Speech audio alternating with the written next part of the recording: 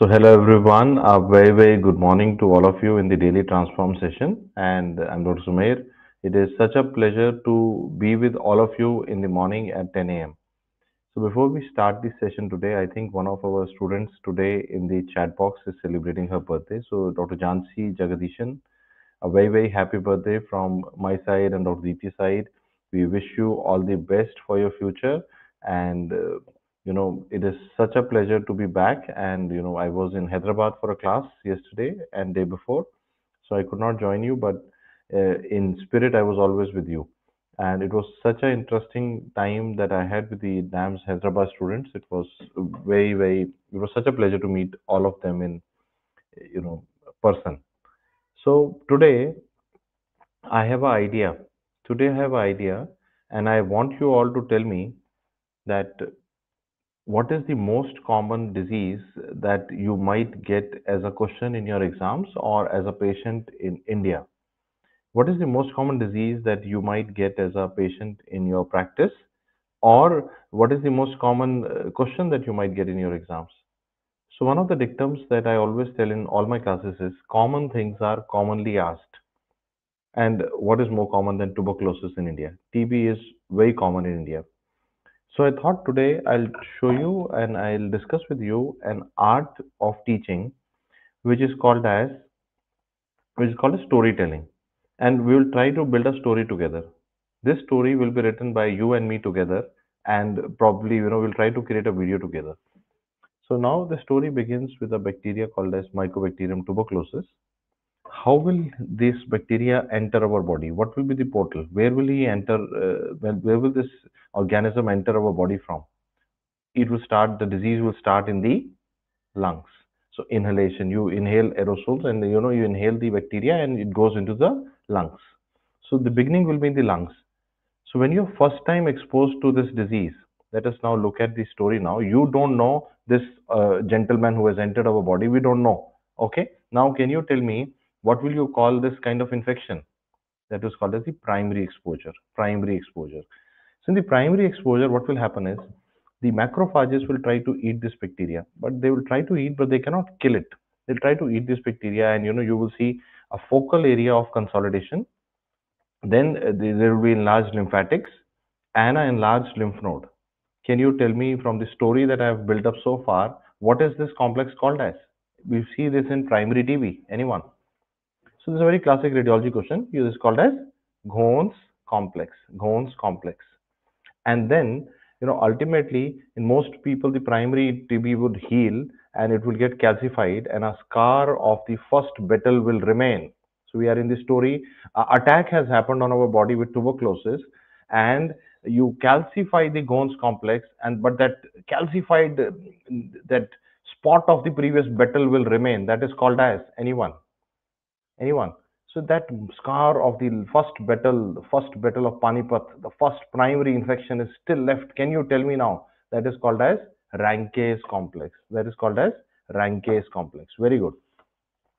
But then, what might happen? This is the primary infection. That what might happen later on, you may have a reinfection in life, or you may have a reactivation of disease. If your immune status is falling somehow, you may have a reactivation of disease. That is called as the reactivation or reinfection tuberculosis. Now the infection has to go. Now this the attack is happening for the second time. Now the bacteria knows the way around our body. This bacteria knows कि ये जो attack हो रहा है, he knows where to go in the body. He will try to go in the lung, in the areas where the oxygen extraction is maximum, where the ventilation perfusion ratio is maximum. Can you guess and tell me in the comments? Where will you see this secondary infection? Where would you see that? Now we know, because if first time when the attack happened, they did not know the way around. Now they know the way around. It has to go to the apex. Go to the apex. So that is the second question. But now we also know this is an enemy. We also know that this is an enemy. Now what will happen? Anyone? We will launch an immune response surrounding it. Immune response is like a missile. So we will launch an immune response against the bacteria in the apex.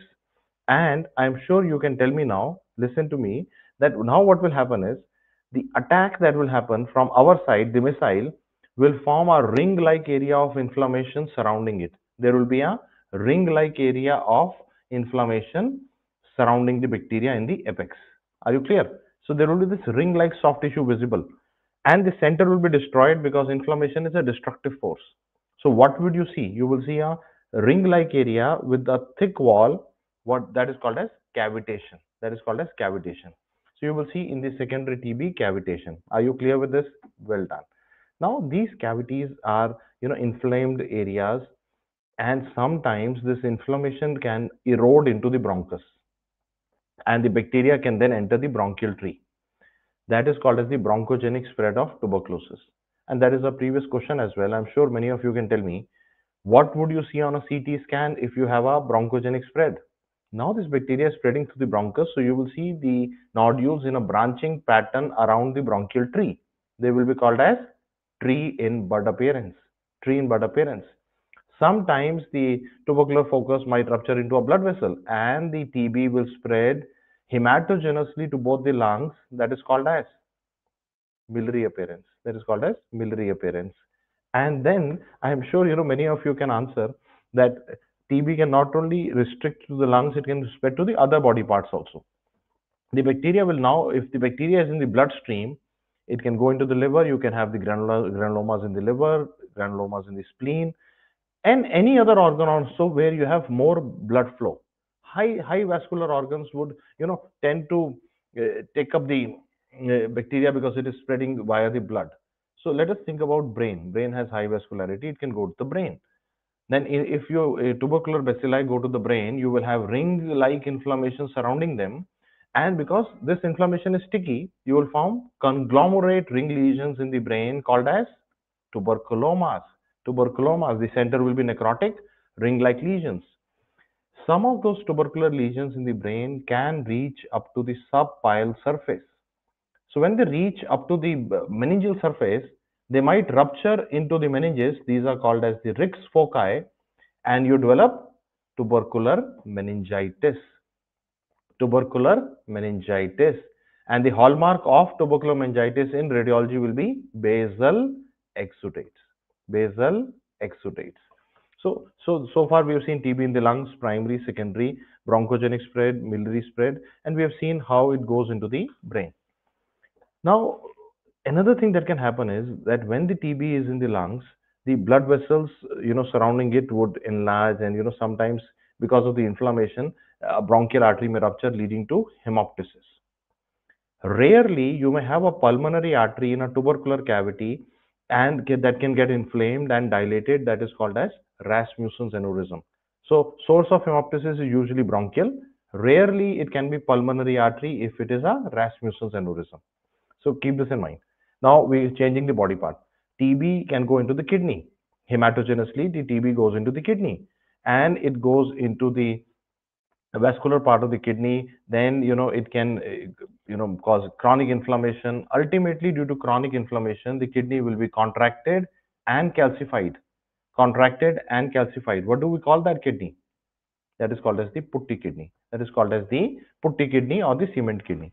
Then TB can trickle down from the kidneys into the ureters. The ureters can become beaded, sawtooth, because it's a chronic inflammatory process. It can lead to fibrosis and strictures, and then it can also cause scarring of the uretrovesical junction, which on cystoscopy looks like a golf hole appearance. Then ultimately the bladder will become fibrosed and contracted. That is called as thimble bladder. That is called as thimble bladder. So we went to liver, spleen, kidney, brain. What else? Where else it can go to the genital tract? You can have, if you remember, in the genital tract, if you have TB in the females, it can lead to infertility, fallopian tube blockade, beaded appearance of the tube, golf club appearance, tobacco pouch appearance, because of the strictures. It's a chronic inflammatory process. And not only that, it is one of the important questions that you expect in your exams also. TB is one of the important causes of infertility. And it can also then go, secondarily, it can go into the endometrium also. But most commonly, you will see it in the fallopian tube.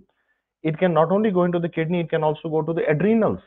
And if you remember, tuberculosis is one of the causes of adrenal insufficiency.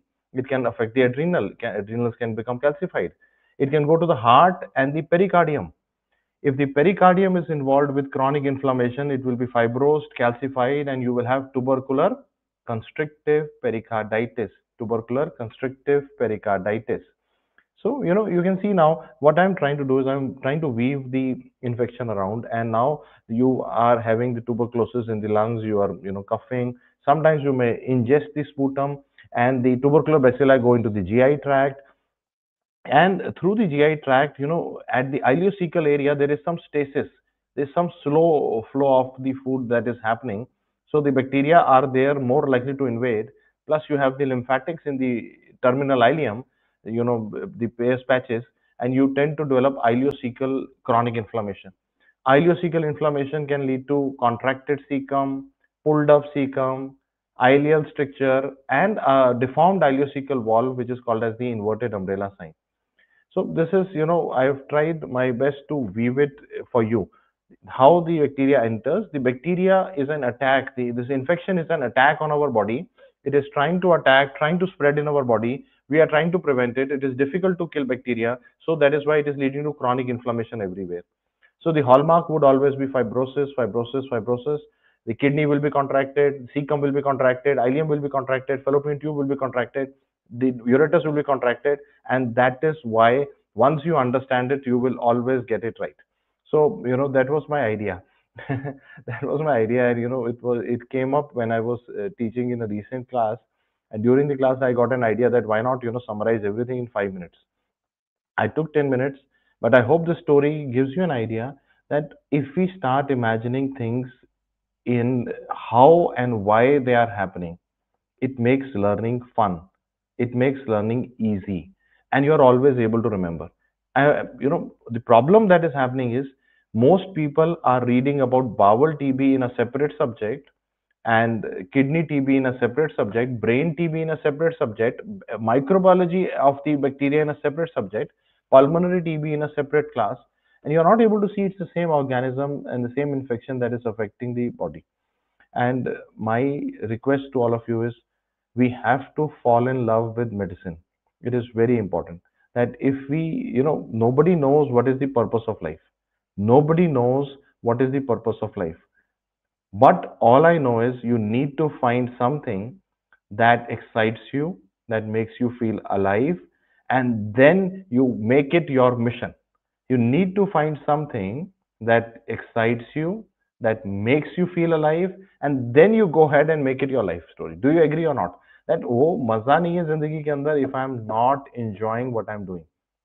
And for me, I have a TEDx talk scheduled on Sunday in Ames Kalyani. I am going there to talk about my journey as a teacher and in a TEDx talk. This is my fourth TEDx talk, and all I today, when I look back, all I know is that you know you have to feel alive in every fucking moment of your life. You cannot let it off. नहीं तो ना मजा नहीं आ रहा. Agree or not? So my request today is let us bring the interest, let us bring the passion, let us bring the alive feeling to the medicine instead of that negativity that we see around. Cut the negative, let's bring the positive back, and let's enjoy the learning. And I hope, I am sure you should get some MCQs from today's video in the NEET PG exam, in your FMGE exam. If you get them, do let me know in the comments. Please come back to this video after the exam also. I wish you all the best.